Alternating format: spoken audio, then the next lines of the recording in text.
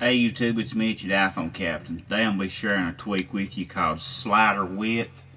You can get it in the ModMy repo free, and that is exactly what it does. You see here on my lock screen, it adjusts the width of your slider. It's very simple.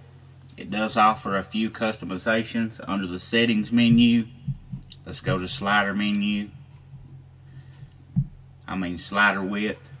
Alright, under there you can see that we can adjust the width simply by sliding this slider left and right.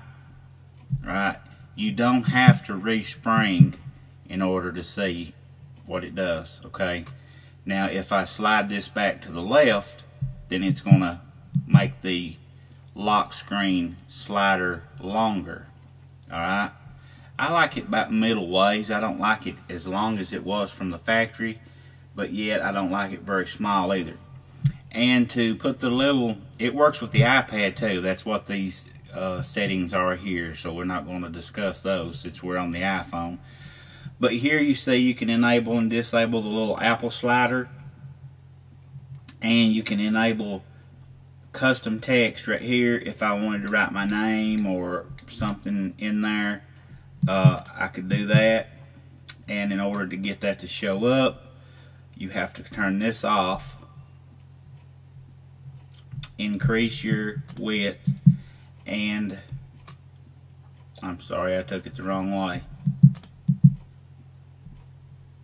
and it should be appearing, but it's not. Okay, let's see what the deal is. Maybe you have to respring to get that to come up, but either way, moving on, you also got a camera button here you can enable and disable. You see I've got it turned on. If I turn it off, it goes away, and I haven't been able to get that to work either. So if you have any problems like this, let me know in the comments what you think about this tweak. Don't forget, guys, hit that subscribe button, come over to iPhonecaptain.com, and keep coming back.